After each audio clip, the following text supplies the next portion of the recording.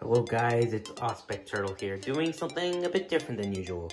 I just got this today. This is the Raccoon Polybag from LEGO Marvel Superheroes.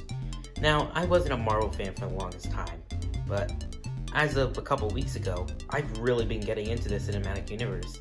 And right now, I'm at Black Panther, so please don't spoil Infinity War and the ones after that. So, yeah, let's see the Rocket Raccoon inside.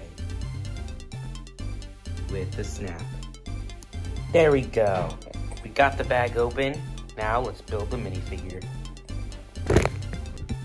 And we have our figure.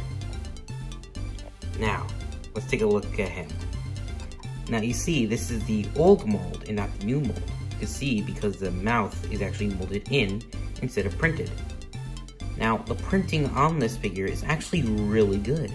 You can see that even the feet are printed on, and we have side leg printing, which is very rare for minifigures. You can also see that I think that the arms are actually really good as well. And when you look at the torso printing, I like how it has that Ravager symbol, and the detail is just really nice.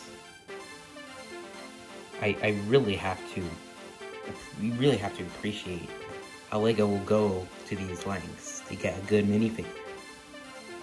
And that's something that we sometimes don't see often.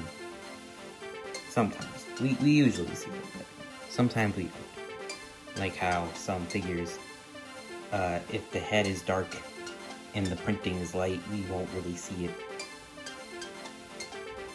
But yeah, overall, I really love this minifigure, and I'd recommend you get it. It's actually not that expensive on Amazon. So yeah, that's the video.